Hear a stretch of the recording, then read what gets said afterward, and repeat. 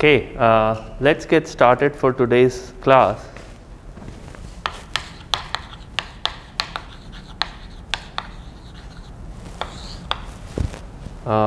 Estimators and limit theorems.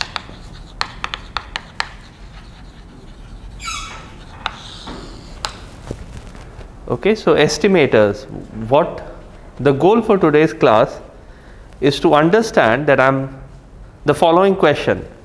So I'm looking at the data from some source. So I'm looking at the temperature data coming out of this thermostat, or I could be looking at the temperature data coming out of all the thermostats in this building, or I could be looking at the rotation sensor data coming from a vehicle, and so on and so forth. So I'm looking at this series of data. I'm assuming that the environment itself is not changing. Okay, so everything is stationary. So if you're driving the car, you're driving it at a constant velocity on the highway.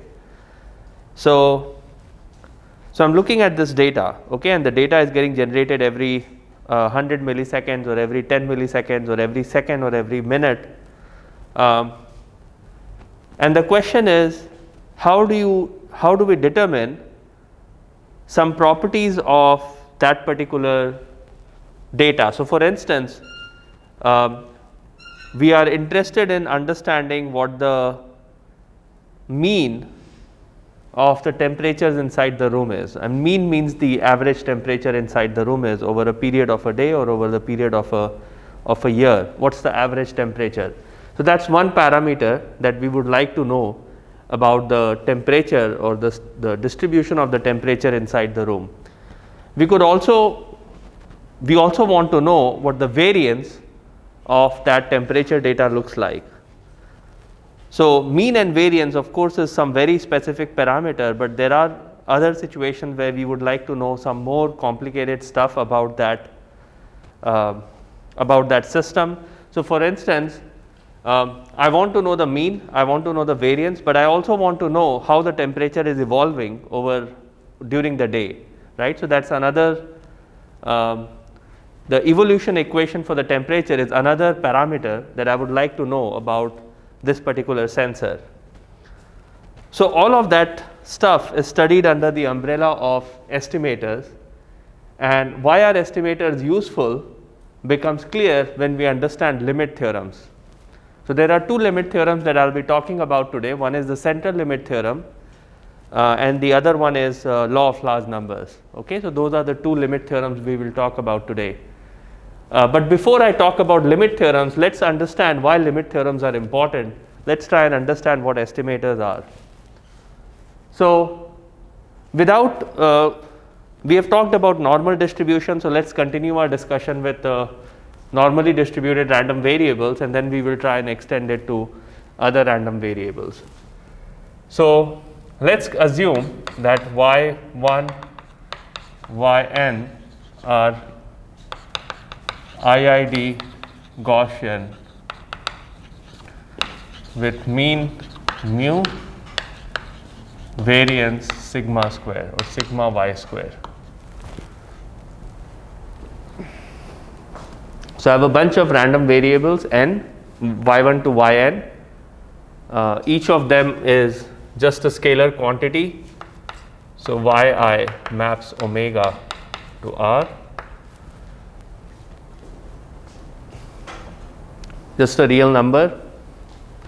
It has a mean mu and it has a variance sigma y square.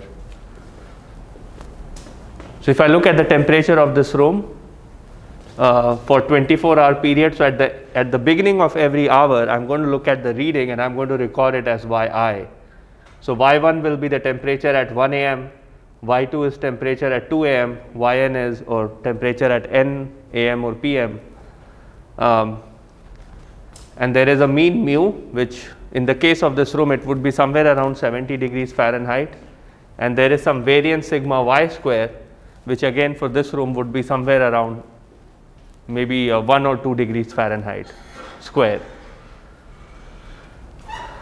Okay, now let's assume that I don't know the mean and I don't know the variance of this temperature. So sorry.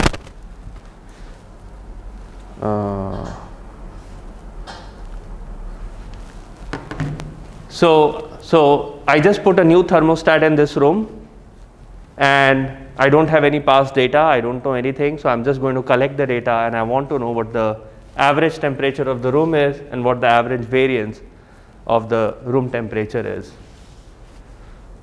So how do we estimate mu? So let's say I want to estimate mu.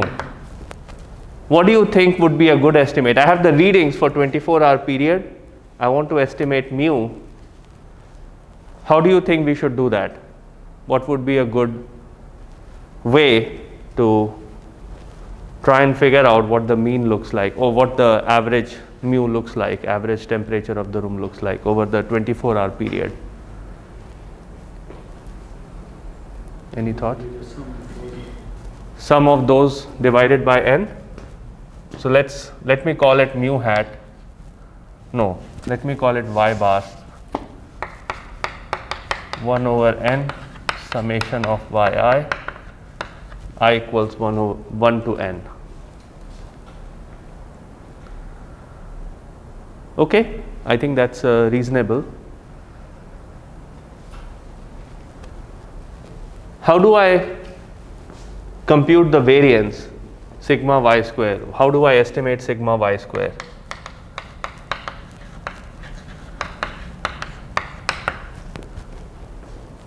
Any suggestion? Square yi minus y bar square. Okay. 1 upon n summation I is equal to. Okay, so let me write it as s tilde square, which is 1 over n summation of yi minus y bar square.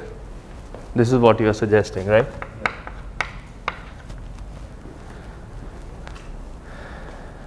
Any other thoughts? Any other ways to estimate sigma y square? So we have one possible estimator.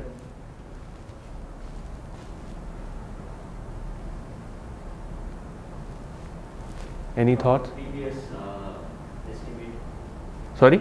From a previous sigma y estimate.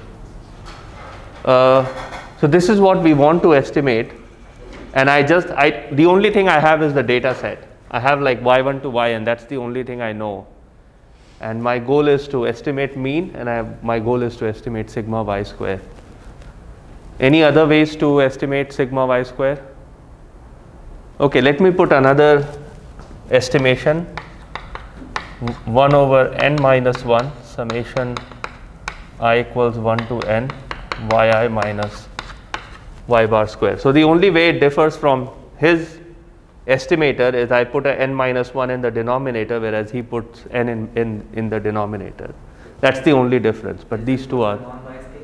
Sorry? The biased? Yeah, this is the biased estimator, this is the non-biased, but both of them are consistent estimators, so that's what we'll be talking about today. Okay? So a few questions arise. Okay, is this a good estimate?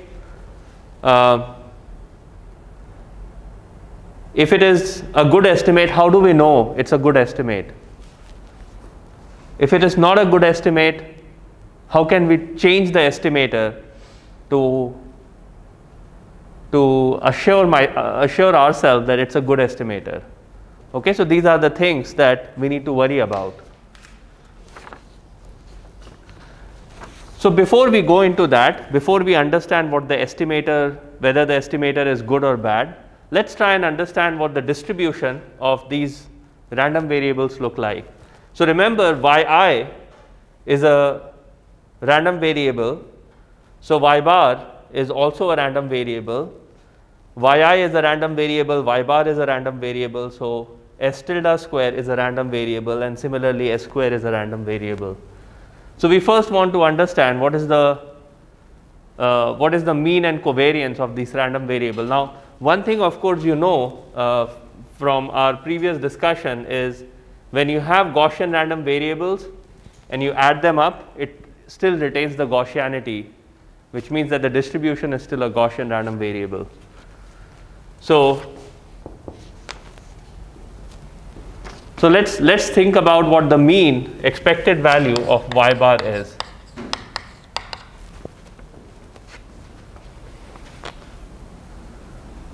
What is the expected value of y bar? So 1 over n summation I equals 1 to n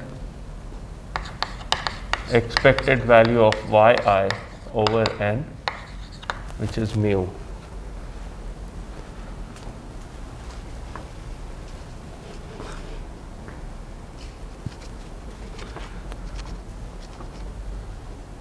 So it looks like the average value of y bar over multiple runs should be equal to mu. What about the variance of y bar? So this should be expected value of y bar minus mu square, because mu is the mean. So I can now compute the variance. And after doing all the, well, let's do the computation. Summation expected value of 1 over n summation yi minus mu square I equals 1 to n.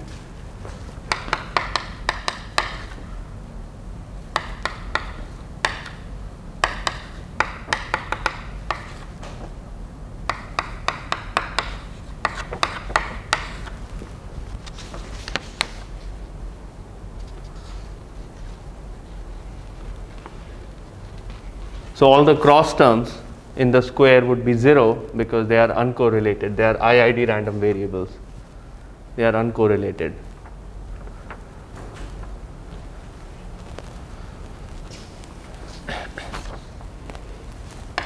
What is this equal to?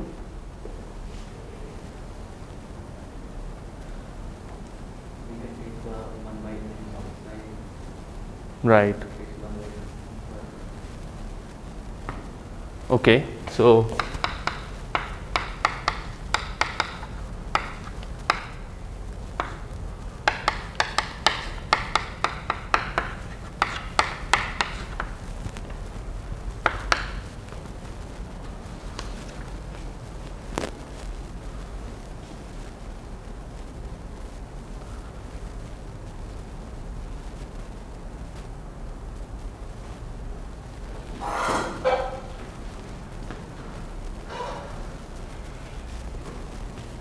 can someone tell me what the variance is equal to?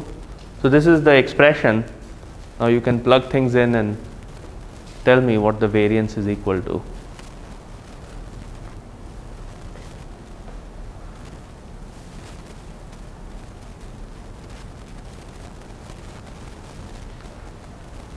So variance is equal to this expression.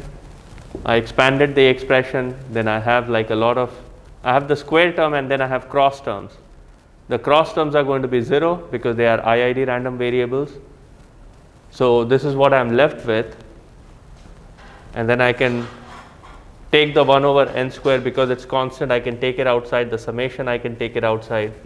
So all I'm left with is expectation of yi minus mu square.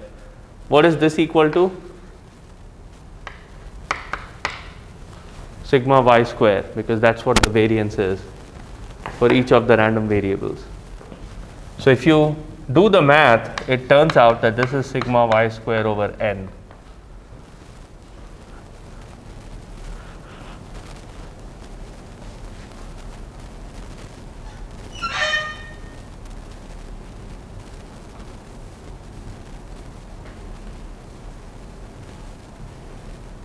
So let us consider the temperature of the room. Remember that the mean is 70 and the variance is of the order of 2 degrees Fahrenheit. It's not, so the temperature of the room is not IID Gaussian, but let's for the sake of argument assume that it follows an IID Gaussian distribution. If I look at this estimator for mu y bar, then the expected value of y bar is mu, but the variance of y bar is actually sigma y square over n. What happens now? Remember, sigma y square is 2 degrees Fahrenheit in our case, 2 degrees Fahrenheit square in our case. Now what happens when n is 24? which is a 24-hour period. So when n is 24, this is 2 over 24, so 1 over 12. As I increase the value of n, now I'm running it for 4 days, I'm running it for 10 days, I'm running it for 30 days. This n is increasing and increasing. So what's happening to the variance of y bar, variance of your estimator? It's actually going down. Okay? What happens when the variance goes down? The random variable no longer remains, it doesn't look like a random variable anymore. It becomes more and more deterministic because the variance is very small. Okay, so if your n is if n is a million, which by the way, in some application, a million is not much. If you're collecting data every millisecond, a million can be reached within 1,000 seconds. Like you can get a million data points within 1,000 seconds. If your systems are running at microsecond scale, you can reach a million within like 1 second. So sometimes n, I'm saying 1 million, but sometimes 1 million may not be a large number. You could literally reach it within 100 seconds or 1,000 seconds, depending on the application. So as n grows large and large, as n becomes a million, the variance actually becomes very small, which means that the value of y bar approaches the mean mu when n is very large. And what does that imply? It implies that this estimator for mu appears to be a good estimator in some sense. So because if I collect more data, I know that this value y bar will approach mu, which is what we wanted to estimate to begin with. Okay?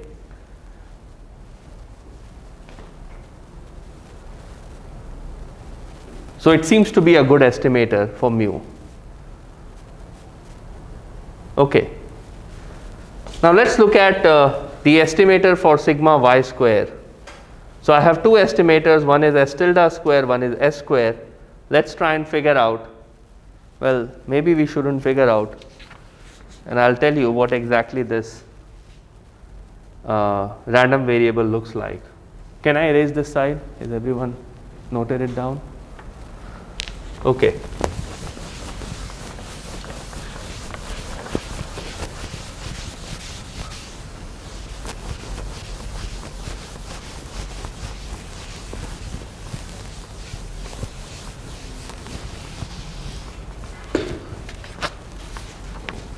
So I have s square or s tilde square. Let me write just s square because it's the same thing.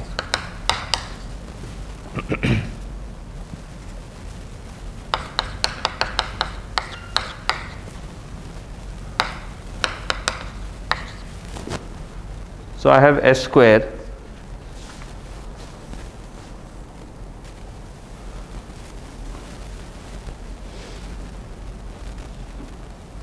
What is the expected value of s square?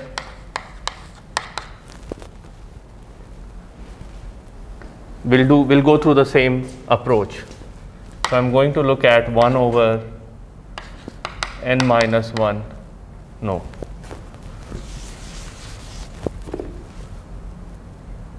Oh yeah, 1 over n minus 1 summation expected value of yi minus y bar square.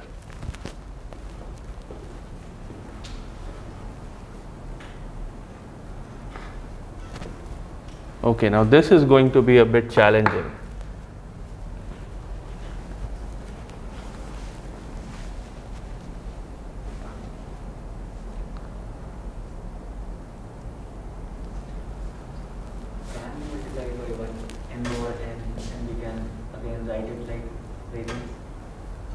So this is not variance because this is not mu. If I knew the mu, then yes, I could replace y bar with mu and then it becomes a variance, and you are right. But again, that is also mean, right? This is estimated mean. This is the estimator. This is not the true mean. True mean is mu. True mean is mu. Right? So mu is true. This is estimate. And right now, of course, I'm assuming that I don't know the mean mu, and so I just want to estimate the mean and the variance using just the data. That's my goal. If I knew the mean mu, I could plug it in here, and then what you're saying makes perfect sense. Okay.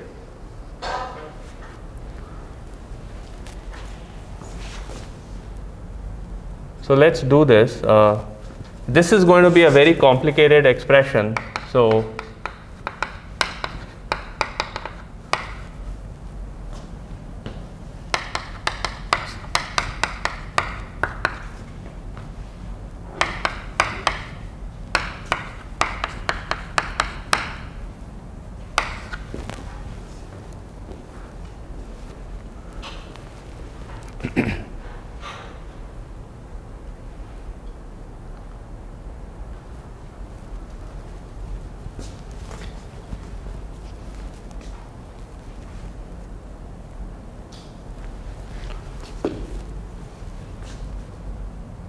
So let me look into.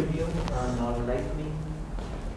Sorry? Like this mu is normalized or like whatever? That is the population mean or? That is the population mean? Like normalized mean? We are not looking at normalized random variable right now.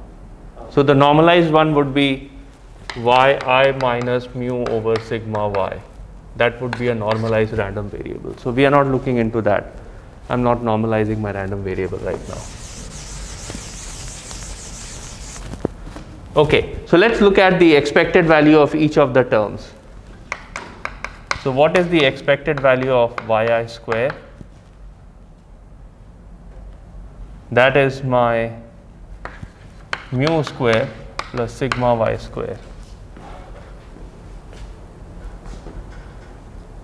So this is a expected value of random variable square is mean square plus the covariance. What is the expected value of y bar square?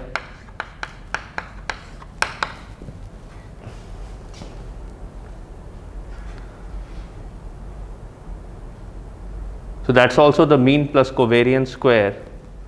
So mean was mu square plus covariance was sigma y square over n.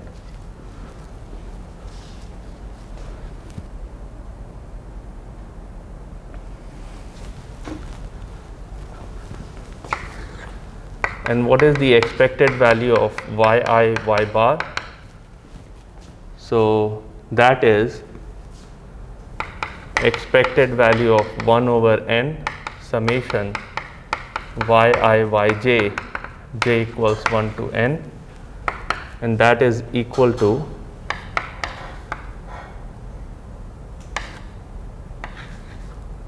mu square plus sigma y square.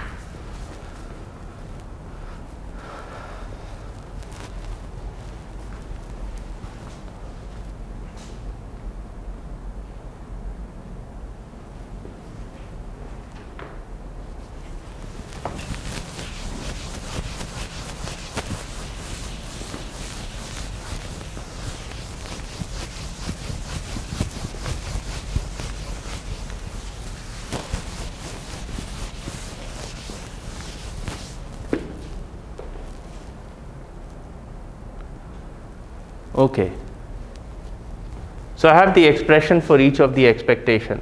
The first one comes directly from the assumption. The second one comes from the previous calculation, mean square plus the covariance. And the third term, I just expanded the y bar, which is 1 over n summation of yj. And then it turns out that this is expected value of 1 over n. Let me just write it so you know where this is coming from. This is 1 over n expected value of yi square, which is equal to 1 over n mu square plus sigma y square.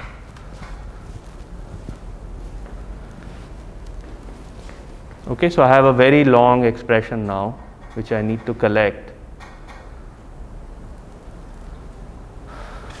Okay, let's look at what inside the expectation is. So expected value of yi square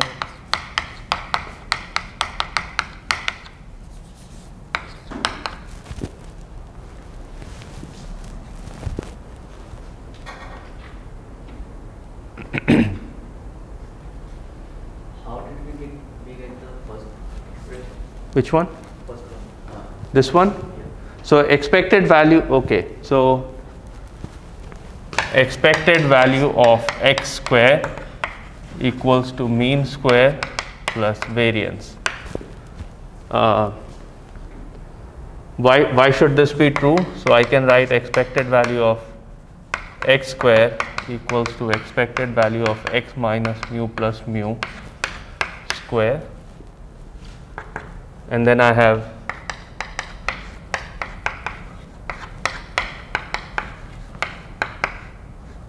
plus 2 x minus mu mu. So this is the mean square part, this part is 0, and this is the variance part.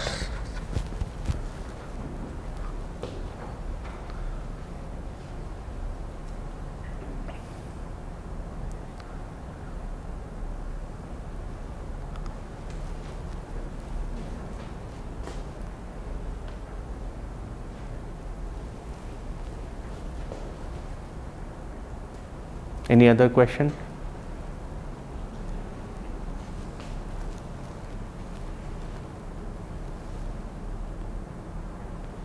That should be variance square. Well, variance is typically sigma y square. So if you call variance sigma y, then yes, it would be variance square. But in statistics, typically variance is the square of sigma y.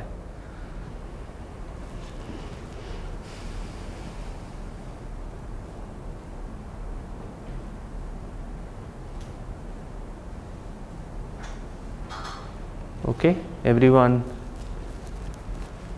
agrees with this expression?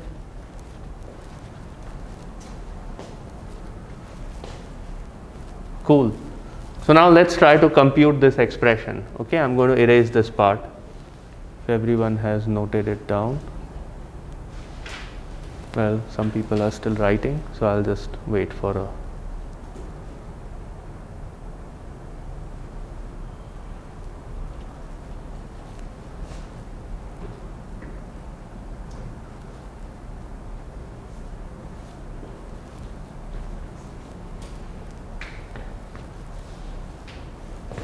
okay.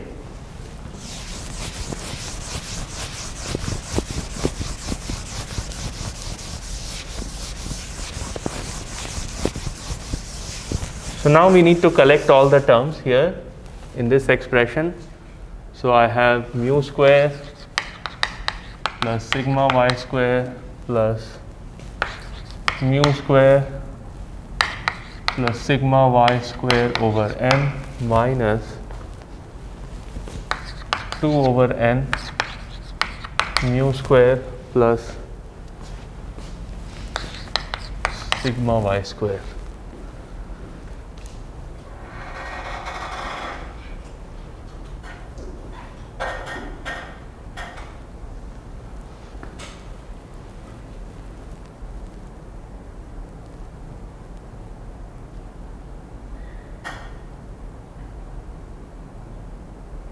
I'm trying to think if there is some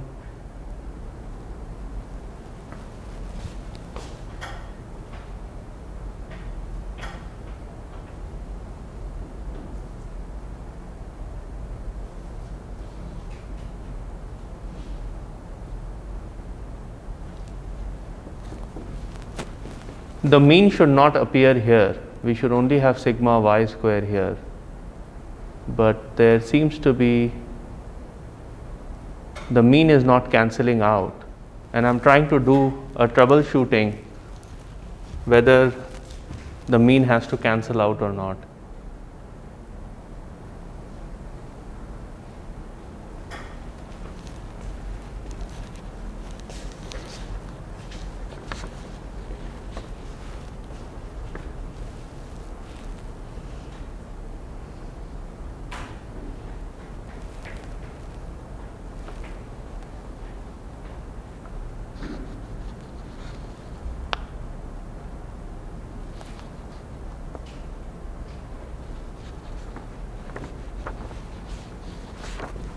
So I have yi square, y bar square. I guess this n should not be here. No, actually there should be 1 over n with sigma y square, but there should not be any n with the mu square. But here the mu square is not getting cancelled. The sigma y square expression looks correct.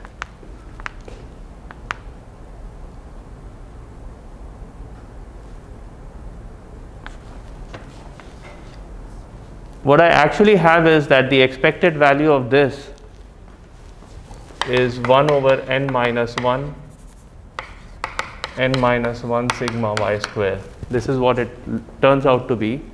And so the n minus 1 gets cancelled, and all you are left with is sigma y square. But that's not what I'm getting there. And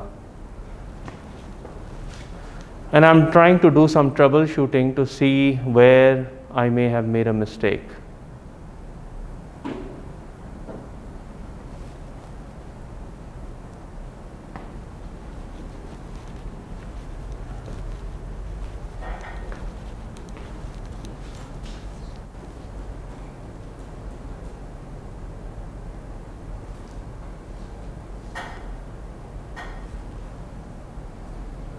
This is what I'm supposed to get. This is the answer. And I'm not getting that.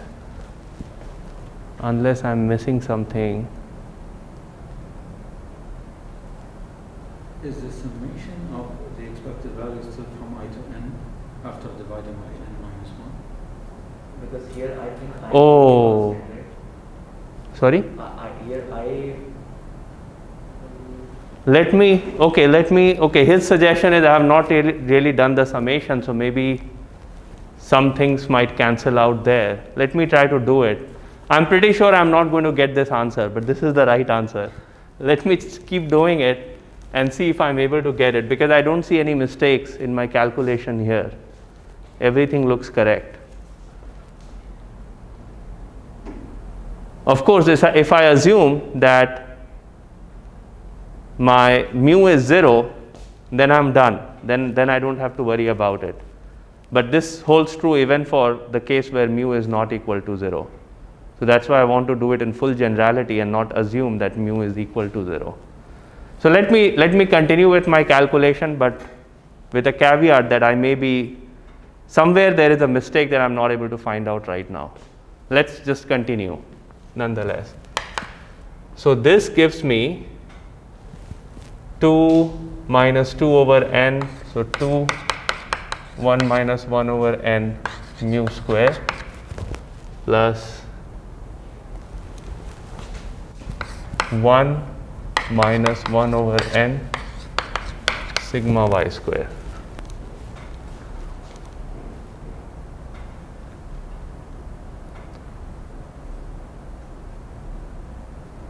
Yeah, this really has to cancel out. What am I doing wrong?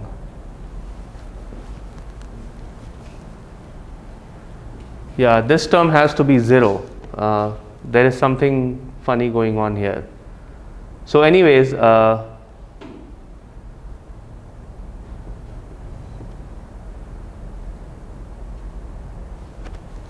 this expression is correct.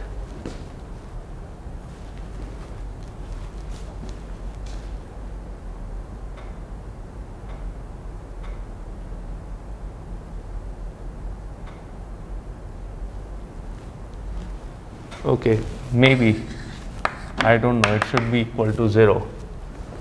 So let's try to pretend that this is not there. I'll do the troubleshooting later after the class, and I'll send you an email when I figure out what the problem was. So let's pretend that this term is 0. Somehow in the calculation it gets cancelled. I'm left with 1 minus 1 over n sigma y square. And so the expected value of s square would be 1 over n minus 1 n times n minus 1 over n sigma y square. So this n comes because I have summation I goes from 1 to n. And so this is equal to sigma y square.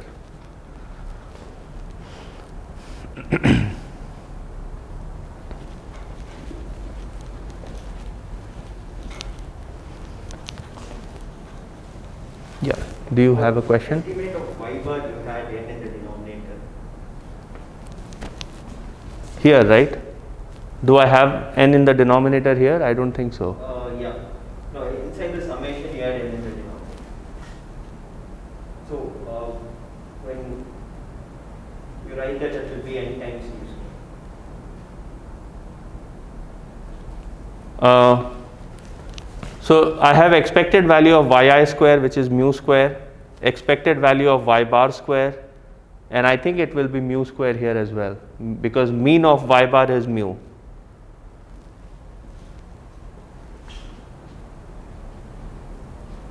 Yeah, mean of y bar is mu. The variance is sigma y square over n. That's what we derived in the previous, like when I erased the board. I think the problem's in the cross term, so I'm not sure where. Yeah, there is something here which I may be missing. There may be some term here which I may be missing. Is that what you're saying? Yeah. Yeah. For some reason that it should not be 1 over n u squared.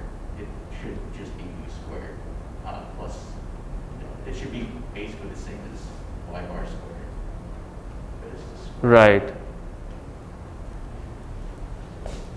Yeah, I think there may be some error here. Something may be wrong here.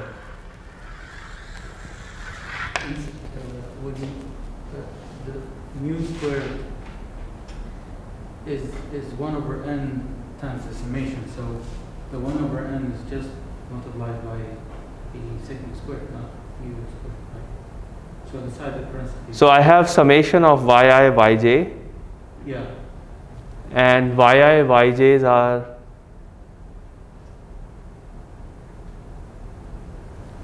oh, of course. Yeah. That's right. Okay. Thank you. Yeah, for some reason I was thinking that they are uncorrelated mean zero random variables, but they are not. They have a mean. So this is 1 over n summation expected value of yi, expected value of yj, j equals to 1 to n.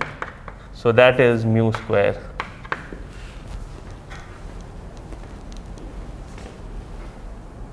No, I'm wrong. So this is j equals 1 to n, j not equals to I, and then there is plus expected value of yi square, and this 1 over n gets, okay, thank you guys. So now we are on the correct path. So for j not equal to I, yi and yj's are uncorrelated, so I have to take the expectation separately and multiply them. But in the case of j equals to I have expected value of yi square, and that gives me n minus 1 over n mu square plus 1 over n sigma y square. Okay. Now we are in business.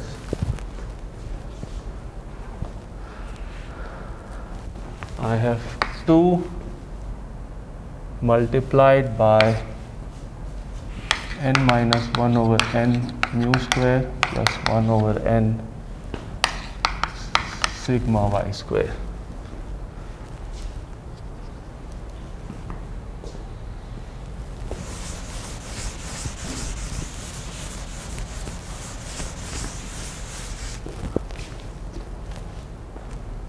Oh, I am wrong again. 1 over n mu square. Now this is correct. Okay.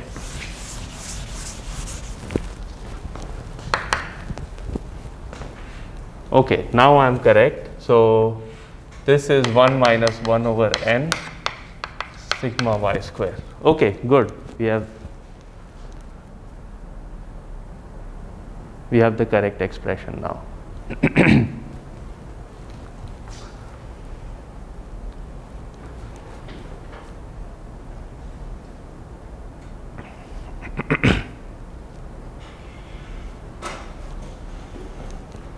Okay.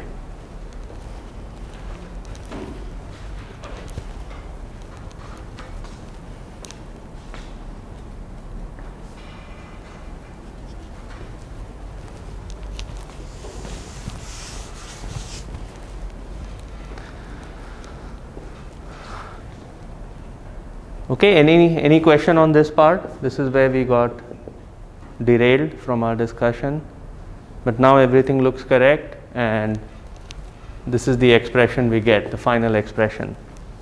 And then I plug it in here, and I get that the expected value of S square is sigma y square. Let me erase this.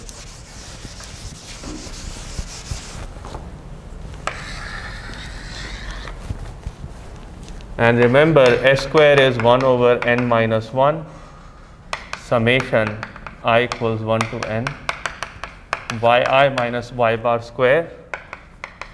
Expected value of S square is sigma y square. Now remember, we had this S tilde square.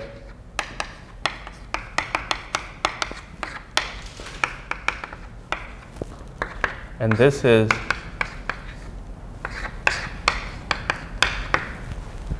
by following the same line of thought, this is what we are going to get.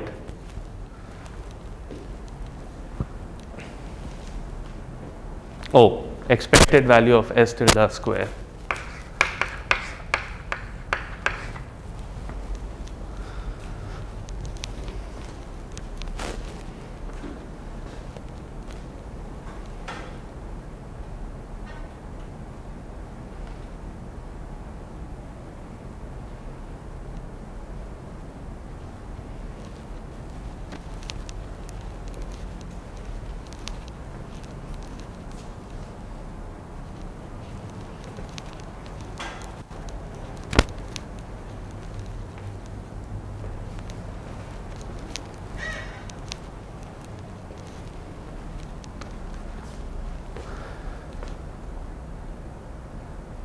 Okay, so now we have two estimators for variance, sigma y square. One is S square, which takes in the input as the entire data set and divides some expression by n minus 1. The other estimator I have is yi minus y bar square summation divided by n. Which of these two estimators do you think is a good estimator for sigma y square? If I ask you, if I give you the data set and I ask you to compute sigma y square, which one are you going to use?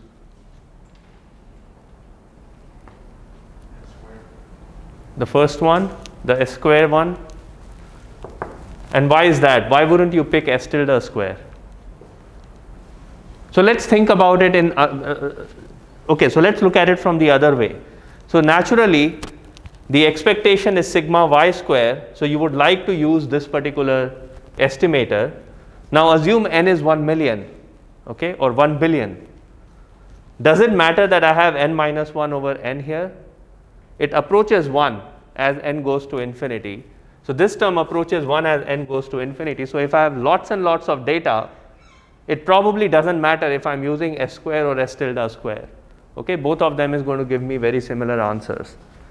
But there is something special about S square that we see here, where we think that this seems to be a good estimator no matter whether n is small or no matter whether n is large. For this, we require the n to be very, very large. But for this, it works even for n equals to 20. It works well for n equals to 50, and it works well for n equals to 1 billion. So this is known as an unbiased estimator.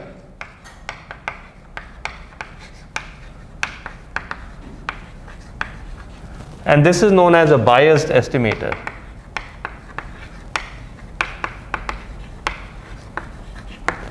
For sigma y square. That's just the nature of this these two estimators. So you can come up with your own estimators.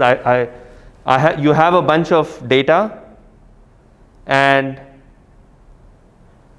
you are allowed to come up with your own estimator for estimating some properties of that data. So in this case, the two properties that we were interested in was the mean and the covariance, but those are not the only properties. You could have transition kernel, you could have some other properties of random variables or some function of random variables, and you can come up with whatever the estimator you want to come up with using whatever mathematical formula you want to use. and you will have the property that if the expected value of that estimator is equal to the quantity of interest, then it's an unbiased estimator. If the expected value of your estimator differs from what you intend to estimate, it's a biased estimator. Okay. Typically in real world, you would prefer to use unbiased estimator because it's independent of n, the bias is independent of n. On the other hand, in biased estimator, you want to make sure that your n is very large, so that you converge to the value of interest, and that particular property where you have an estimator which is biased, I mean it could be unbiased, it could be biased, but as n goes to infinity it converges to the value of interest, that is known as a consistent estimator. So if your estimator is consistent, then as n grows large, you will converge, your estimator would converge to the true value with very high probability. Okay. Now just for your knowledge, we didn't really compute the variance of S square, it's a very complicated expression. All we computed was the mean, but I just want to let you know that this random variable S square is chi-square n distributed,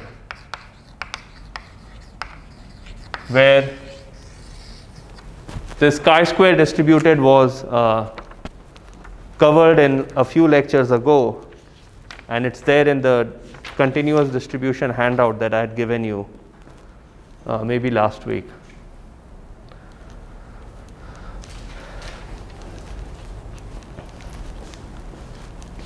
So in the chi-square distributed, you needed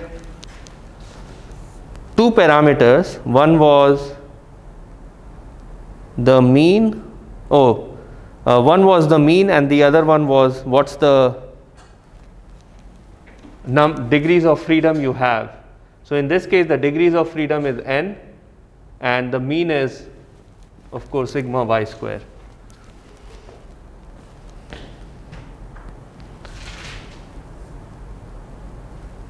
The degrees of freedom is n? What does that mean? It means that there are n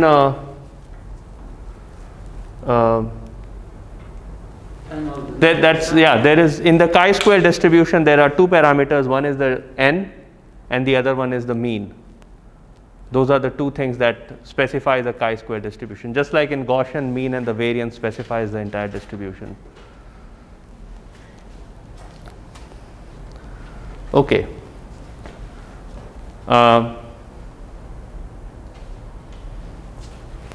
All right. So now I want to talk about limit theorems, central limit theorem and the law of large numbers.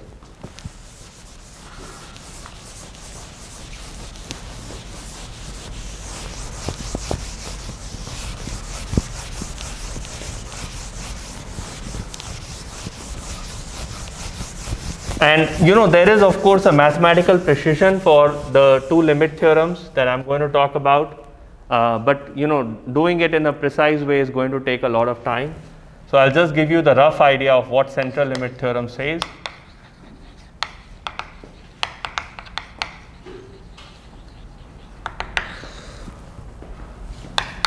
Y1 to yn IID random variables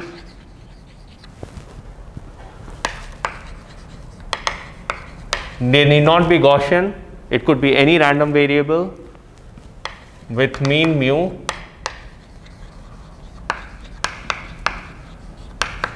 variance sigma y square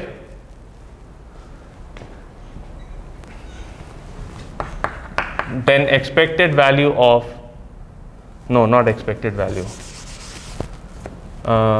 Let me call a random variable Zn as 1 over n summation yi minus mu over sigma y I equals 1 to n, and I'm going to divide it by 1 over square root of n.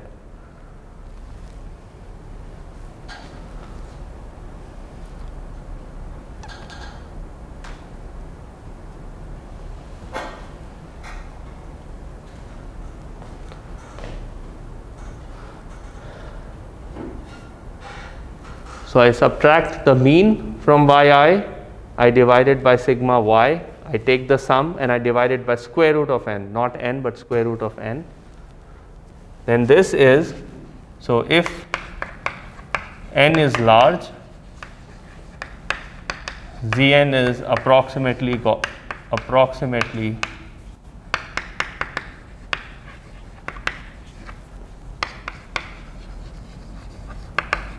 Gaussian distributed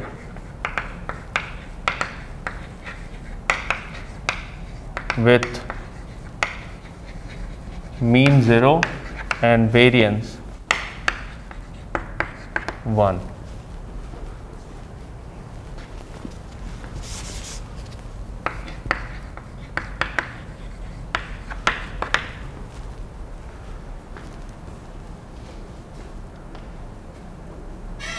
So as I increase the value of n, the random variable Zn becomes approximately Gaussian distributed with 0 mean and unit variance.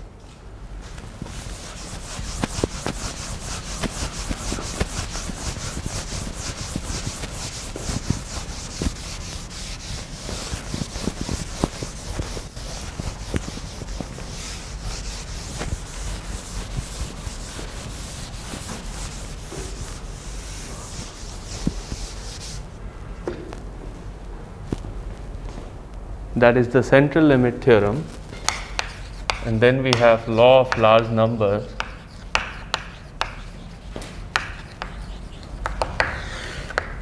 The hypothesis is the same here.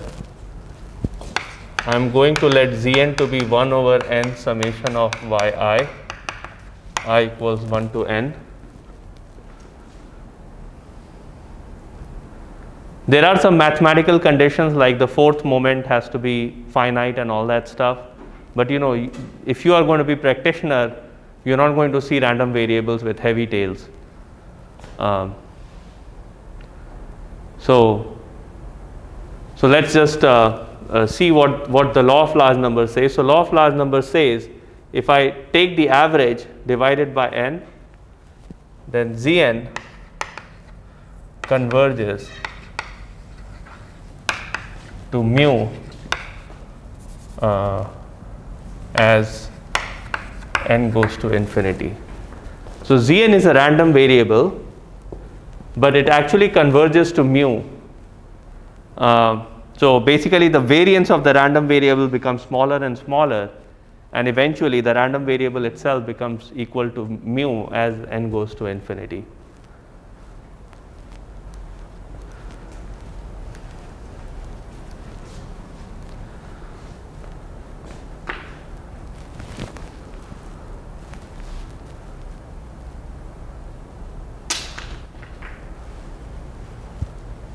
Okay, so these are the two important theorems, limit theorems.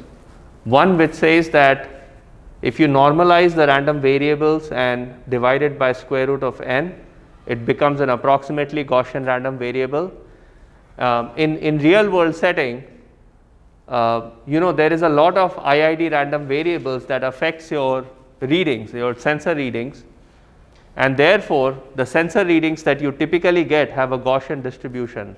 Typically, you know, it's not for most physical processes. If you look at the distribution for the sensor, because of thermal noise and because of all the other randomness that happens in the environment, you will find that the distribution of the sensor reading is usually Gaussian distributed. Some of it can be attributed to the central limit theorem. That's why you see this Gaussian distribution. The law of large numbers says you have a large number of IID samples of the data, you take the average actually converges to the true mean as n goes to infinity. And this convergence is actually in a very strong sense. It's actually in what is known as an almost sure sense, which means that for practical purposes Zn will always converge to mu as n goes to infinity, and the variance is going to shrink as n goes to infinity, and at some point of time it will become 0. So Zn will be equal to mu. Limit of n goes to infinity, Zn will be equal to mu. Okay, so So that's all I have for today's class. In the next class, we are going to talk about hypothesis testing based on some of the ideas that we have developed in this class about estimators. So I'll see you on Wednesday. No, today is Wednesday, right? I'll see you on Friday.